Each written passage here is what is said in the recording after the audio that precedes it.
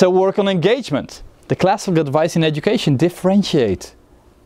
What are the odds that you've got like 30 kids in front of you and they're all at exactly the same level of math right now? Like, that chance is zero. I went to the Davidson Institute, like one of the really cool schools in Reno, and they've got like an extremely differentiated program. They spend a lot of time figuring out like which kid needs to go to what class, and they said every year, at the beginning of the year, we've got 150 students, we've got 400 changes in the schedule. So 400 changes from now you're going to go a level up, you're going to go one down, and these are specialists, mind you. I mean, these have been doing it for years, and they need to tweak that much to get the differentiation level right. So it's really important to differentiate as much as possible. And where possible, tie goals to existing engagement.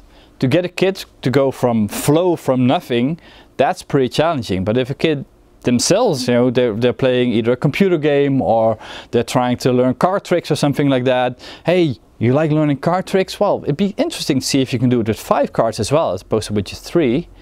So now we've already got an area they are interested in. Try raising the bar a little bit to make it a little bit more challenging, whatever they're doing.